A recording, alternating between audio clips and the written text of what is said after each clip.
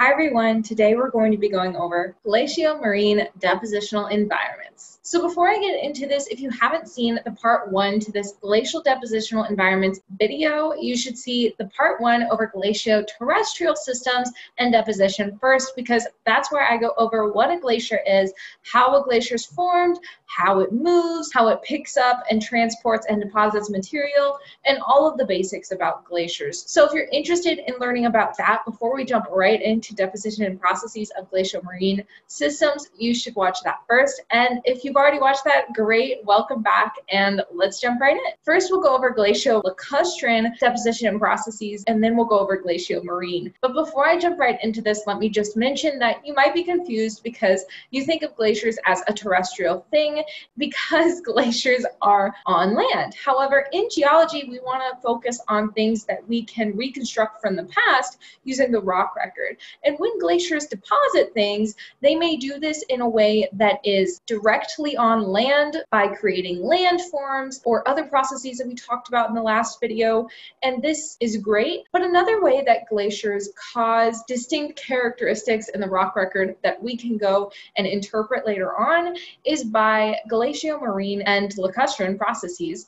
And this is where glacial sediment will melt out of a glacier and become preserved in a depositional basin. And this makes up the bulk of preserved glacial sediment in our rock record, because in these types of systems, in depositional basins, you'll get the best preservation potential in the sediment because you can build up a lot of sediment and it can be in a calm environment and not eroded because it's on land, and it won't be messed up or eroded away or anything as easily as the landforms that we mentioned in the last video. So this is why glaciolacustrine and marine processes are super important and why it's even a thing. So getting started in this glaciolacustrine slide here, we have glacial lakes, first of all, are created by meltwater from a glacier, either from erosion by the glacier or isostatic depression caused by large quantities of meltwater from glaciers. And examples of these glacial lakes include the Great Lakes, and ancient examples include Lake Agassiz, which was located in Canada and a little bit into the northern US. And these lakes can be associated with glacial sediment in a couple different ways. So if we look at the figure to the right here, we have two different types of glaciolacustrine depositional systems. First, we have ice contact, and second, we have non-ice contact. In the ice contact, we see there's direct contact between the glacial ice and the water of the lake, and this causes the meltwater from the glacier and the sediment that was interglacially held to directly deposit into the lacustrine system, either from calving glaciers, which drop stones, which we'll talk about in a second, or rainout diamict, which we'll also talk about in a second. But these depositional processes occur directly as opposed to the indirect depositional processes that occur in non-ice contact glaciers, such as in figure B. We have melt streams where you have braided fluvial systems bringing the glacial meltwater and sediment to the lacustrine system rather than the glacial ice depositing it directly. And in this type of system, shown in figure B, the non-ice contact system, we typically will see the production of varves. Varves are annually produced couplets of coarse and then fine-grained sediment that switch off between the two. This is because coarse-grained sand, silts, gravel, all these things that take more melting, more meltwater, more inflow, will deposit in the summer and springtime, and then the finer mud, suspended sediment that's just settling down to the floor of the basin will deposit in the winter. And these layers of coarse and then fine and then coarse and then fine, showing different seasonal variation, will preserve and then be called varves. And in figure A, this ice contact scenario, similar varves may be preserved, but more often what you'll have are things like drop stones and rainout diamict. Basically what happens is that coarse-grained debris from icebergs, which calve off the glacier, will accumulate on the basin floor with the settling suspended clay particles, and this will cause a poorly sorted rainout diamict deposit. And rainout diamict, because of this, will characteristically have a fine-grained matrix with scattered clasts, and these clasts are called drop stones. Drop stones are one of the key ways you can tell whether you're looking at an ice contact glaciolacustrine or glaciomarine depositional environment, because iceberg transport is one of the only processes that can actually produce drop stones. And because of this, I put a drop stone in the title slide, if you remember. And that picture is a beautiful example of the really fine layers layers, and then the big random dropstone in the middle. So a couple other ways to distinguish rainout diamict from other facies include dropstones, which have no preferential orientation, and the whole deposit will be structureless or massive and poorly sorted. And these glacial environments can be distinguished from glacial terrestrial environments by their blanket-like geometry, fossil content, and the presence of really distinct scour marks left by grounding icebergs. And I'll show you a picture later of one of these crazy iceberg scour marks. They're super distinctive of this kind of environment. So to show you some real-life examples now of glaciolacustrine deposits, we have in Figure A a non-ice contact deposit of thinly laminated silt and clay varves, where we can see the dark, muddy layers of the winter deposition, and then we have the lighter, a little bit coarser grained and thicker bedded deposits of the summer and spring sediment. And this has been interpreted to have been a distal part of the lake basin. And one way you can actually tell that it is a distal part of the lake basin rather than near the slope or edge of the lake is because the coarser grained laminae and the muddy, thinner and finer grained laminae are not that different in thickness. And what you'll have more often when you are closer to that slope in the lake is you'll have a bigger difference in the thickness of the coarser grained laminae than the finer grained laminae, because in the summer when you have all those inflow events, they only travel so far into the lake basin. And so when you're close to the edge, you're going to get thicker deposits right there where it's all depositing, and then as it goes further into the lake basin, only the finer stuff will be further out into the distal part of that lake basin. And so you'll see this more uniformed varve deposit in these parts of the basin. So then down in Figure C, we can see that the ice contact deposit shown here has much less structures. So we can already check off the box of structureless.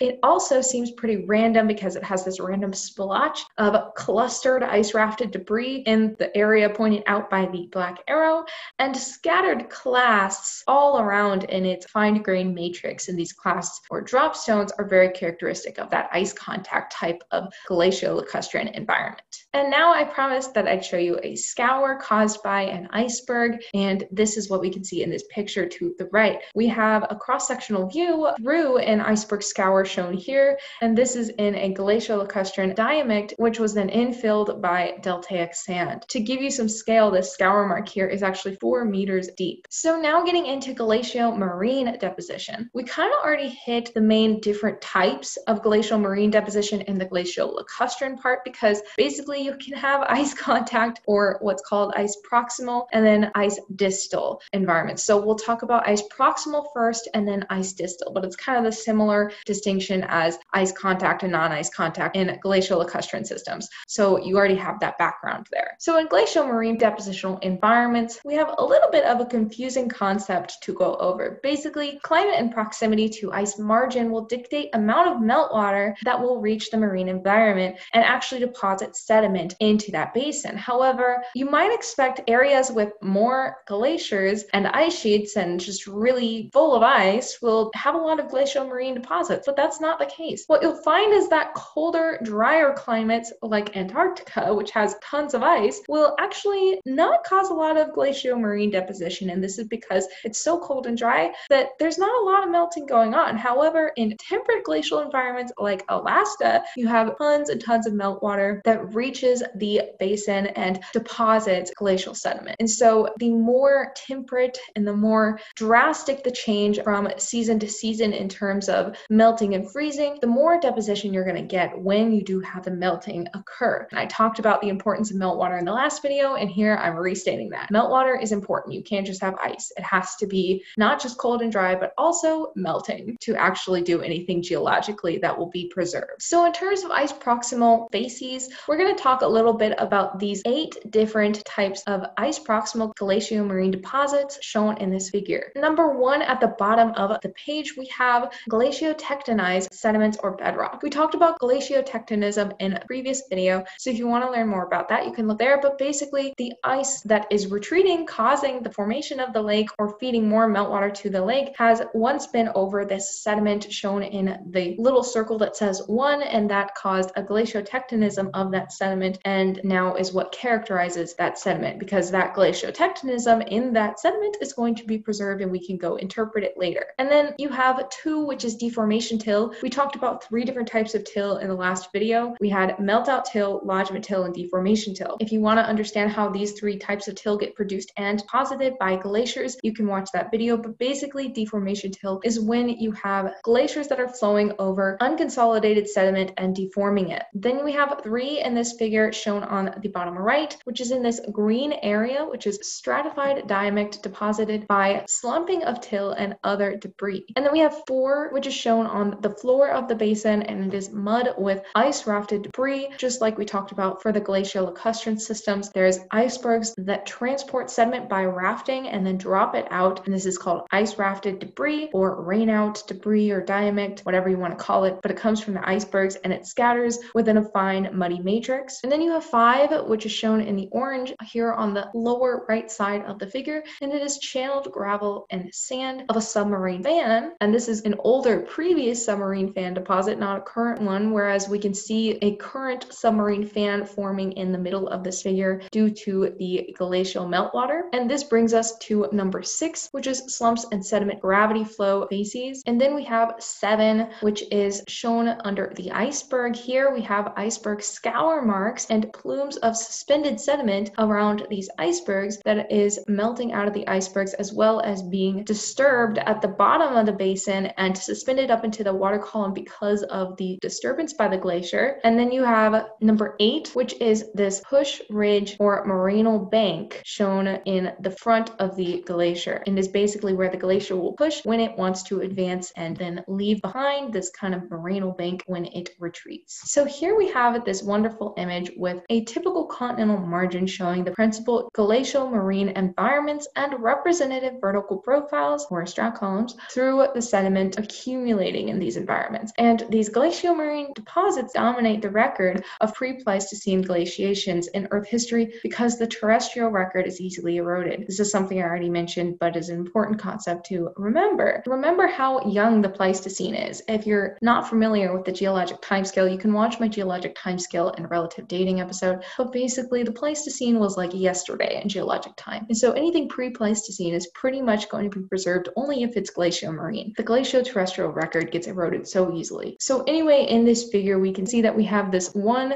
shown here and then this strat column here. What we can see in this inner shelf strat column is glaciotectonized shelf sediments where the glacier was actually on the sediment, deforming it and tectonizing it. And then we have till deposited directly from the glacier, and I talk about till deposition in the Glacioterrestrial video. And then we have ice contact subaqueous outwash, so outwash from that glacier which is in contact with the water. And then we have iceberg scours and mud infill, so these scour marks shown near the number 1 in this figure will show up in the rock record because they get scoured in the pre-existing sediment and then are infilled by mud. And then we have some regular marine shelf environment sediments once again. Then moving to the mid shelf for number 2, similarly we have a lot of till deposited and glaciotectonized sediment again, and then ice contact fan facies. So this is where you might get some submarine fan deposition this far out into the basin. And if you want to understand more about fan deposition and stratigraphy, you can watch the submarine fan environment video. But basically this is just similar to the inner shelf strat column. And then we have at number 3 showing a little bit of different strat column, basically a lot of till and then getting into rain out diamict. This is where we'll have some icebergs start to rain out their sediment, and we'll get some randomized pebbles and clasts of drop stones in our fine muddy matrix. You'll also get some iceberg scours and bioturbation, and you'll continue to get some turbidites, or these are some submarine fan depositional facies as we go out into the marine basin.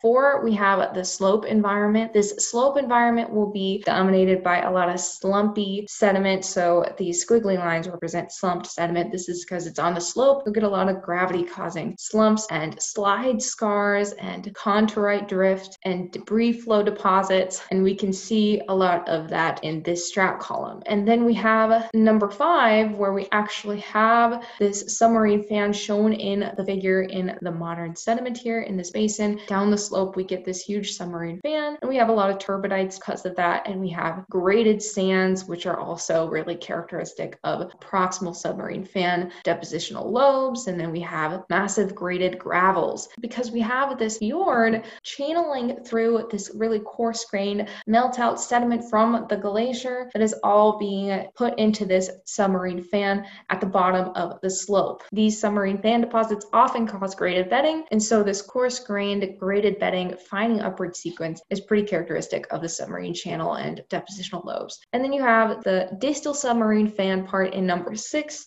and this is going to be dominated by a little bit finer grained sediment, but still graded sands and a lot of turbidite type sequences, and then finally pelagic mud in the most distal part of that fan. So anyway, in this slide, basically what you can take away from it is that in these last two strat columns, you get a lot less direct glacial impact. And so you don't have that clear mindset that this basin has to be ice proximal. Whereas in the strat columns of the environments closer to that glacier, you get a lot more of that direct glacial impact from the till, from the rainout diamect, from the iceberg scours. All of that is really distinct and definitive evidence for the glacial proximal environment. So to wrap up on ice proximal glaciomarine deposition, we have to talk a little bit about high sea level and the differences in sea level causing differences in deposition in these types of basins. Basically, in times of high sea level, you'll have low energy mud deposition dominating. And so in this figure in the middle on the top, what we can see is that this is representative of this A shown here, so interglacial high stand. And then we'll talk about what we have when we're at B, so an intermediate change between high and low sea level, and then we'll have C or low sea level and what happens during those times. So for B, we have shown here in this top figure, this sea level changing period where you'll have icebergs released from the floating glacial ice, and then you'll have coarse-grained rainout diamect deposits. And at times of a low sea level in figure C at the bottom, we have typically ice advancing across the shelf, eroding and abrading previously deposited sediment to create this marine boulder pavement of till deposits. And we could see that in this figure on the previous slide with this boulder pavement here in the outer shelf. That will be at times of low sea level. And then also at times of low sea level, moving basinward from the ice margin, you'll have carbonate production occur in the absence of meltwater sediment supply during colder conditions. And this is because of calmer conditions in the water.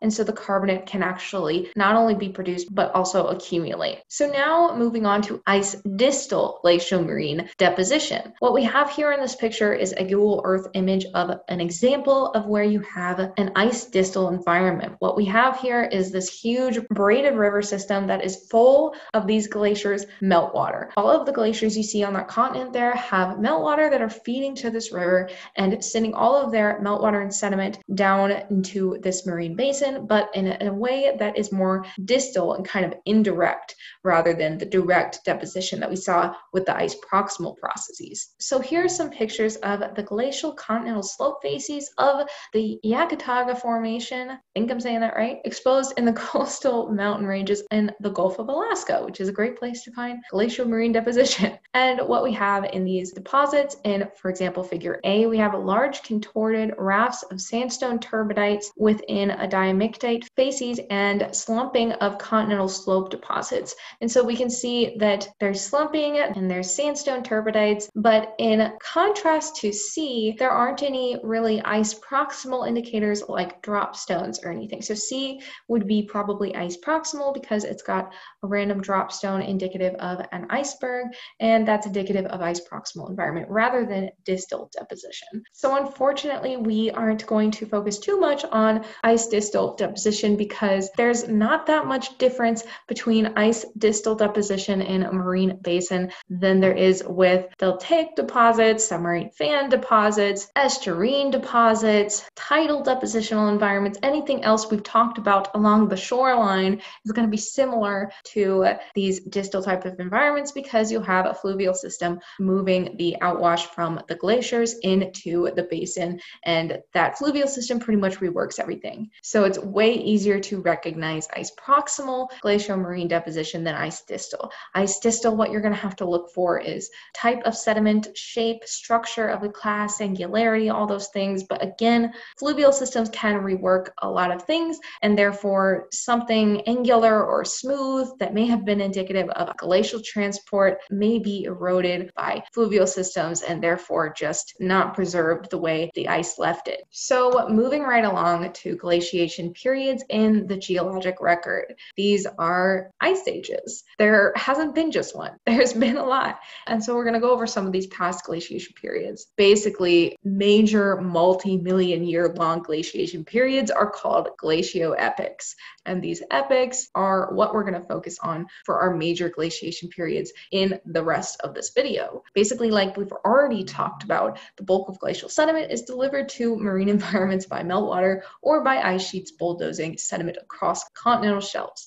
And this is why pre-Pleistocene glacial records are overwhelmingly preserved in marine rocks rather than terrestrial settings. There have been 6 major glacioepochs in pre-Pleistocene Earth history, so the last ice age that you guys probably are most familiar with is not pre-Pleistocene. It happened in the Pleistocene, so we are not talking about this right now. We're talking about the 6 previous glacioepochs. So in this figure, we can see these circled areas, and this is basically a timeline. It's a little hard to read, so I'm going to walk through it. Basically, what we have is the beginning at the left and the end, not the end, hopefully, but where we're at now in time on the right. So basically, if we look down here in this lower red outlined area, they indicate here how to read this timeline. Basically, you have these periodic diamonds showing up on this timeline, and these diamonds are showing tectonics. So growth of tectonics is the upside of the diamond, and then going down is the rifting of tectonics. So growth is like growing a supercontinent, continents going together, converging, and then the rifting is coming apart, diverging. And so you have a breaking up of supercontinents or just continents in general. And so when continents are growing, you sometimes have ice cover formed during collisional phases and active margins of continents. And then as the continents break up, you also sometimes get ice cover formed during the rifting processes. So in the case of the Archean glacioepoch, you have ice cover formed during the rifting processes, the breaking up of the continents. And then you have the second major glacioepoch in the Paleoproterozoic, the early Proterozoic eon, and this is about 2.3-ish billion years ago, and this is also occurring in the rifting process of continents as continents rift apart. Then you have a huge non-glacial interval between 2.2-ish billion years ago to less than 1 billion years ago. And after that huge non-glacial interval, you get the third major glacial epoch, which was in the Neoproterozoic, the late Proterozoic eon. It's a long eon, and it also occurred during rifting. And then you have a little bit of a change. You get some glaciation in this fourth glacial epoch in the growth period of continents, and this is the Saharan glacial epoch. And then you have the Gondwanan glacial epoch, and this is nearing the end of the Paleozoic, and this is in the period where continents begin to rift again. And then you have the sixth major glacial epoch before the Pleistocene, which was in the Cenozoic, and it's this little dot right here, and it isn't really associated with any major growth or breaking up of continents. But basically, the timing of the major glacial epoch shown in this timeline indicate a major correlation between these glaciation events and supercontinent growth and rifting. And I have no idea why, but that's maybe for a different video. I don't know. But basically, it's just an interesting correlation I thought I'd point out in this figure. So lastly, we'll talk a little bit about Snowball Earth and whether it was actually Snowball Earth or not. You may have heard of Snowball Earth before or maybe not, but basically it's a time in Earth's history during the Neoproterozoic around 750 to 600 million years ago, which was also the Neoproterozoic glacial epoch we mentioned on the timeline in the previous slide. And this event is called Snowball Earth because it's the most extensive glaciation period in Earth's history where we actually find evidence for glaciers having been covering continents that would have been near the equator at the time, meaning that if they're at the equator, they're everywhere. And so that means that Earth was entirely covered in ice, which is insane to think about, but that's why it's called Snowball Earth. And some scientists have argued for one or more Snowball Earth events during the Neoproterozoic, in which all hydrologic and biological activity ceased for periods of up to 10 million years at a time, which is insane because you would think that biological activity would need to to continue in order for life to continue. It's pretty unlikely that it all went extinct and then started back up again 10 million years later by re-evolving completely. And so what makes more sense is actually our more recent interpretations of the glacial deposits during this time. So basically, many deposits that were previously thought to be glacial tillites are now thought to be recognized as sediment gravity flow deposits within rift basins, indicating a functional hydrologic system at the time. Also, new tectonic data indicates the waxing and waning of ice cover as tectonic processes created repositories for glaciomarine facies to deposit in rift basins offshore. And this highlights the importance of understanding how to recognize and interpret ancient glacial deposits in the rock record, because this can either determine whether all of hydrologic and biological activity ceased, or whether it was just that glaciation was at a maximum, but there was still an underlying functioning hydrologic system driving biologic activity. But basically, it's super important. And a more likely scenario now for Snowball Earth is actually just regional scale glaciations tied to the progressive breakup of Rodinia, which was a supercontinent back then that was breaking up during this time. And like we said, there's correlations between supercontinent breakup and ice ages. Because of this new and improved interpretation of this Snowball Earth event, or multiple Snowball Earth events, basically we now call it slush ball Earth events instead. And so I know that's a little weird, and we just have to be correct. We can't say Snowball Earth if it wasn't a Snowball Earth. It was a slush ball Earth. And that brings me back to the point I want to end on for this whole Glaciodepositional environment video part 1 and 2, the importance of meltwater. If you didn't have hydrologic systems, you wouldn't have flowing ice, and you wouldn't actually have deposition and preservation of your glacial deposits. So clearly, hydrologic systems and just meltwater in general and moving water is important to actually preserve these sediments. So if we had a Snowball Earth, you would expect nothing to be actually deposited during that time if the hydrologic system came to a halt. But it likely didn't, and that is why biology could move on and we could eventually evolve. So yay for slush ball Earth and not Snowball Earth. That is all I have for you guys. I hope you enjoyed this video and it helped you understand a little bit about glaciomarine processes and deposition, and why glaciomarine deposition is so important in terms of glacial sediment preservation. Like I said, we have now finished all of the depot systems videos, so if you're interested in looking back at any of them, I have compiled them in order in the playlist to the bottom of the screen here. So if you want to go watch those, please feel free to click down below, and I can't wait to see you guys in our next video. So thanks for watching, and I'll see you guys next time. Bye.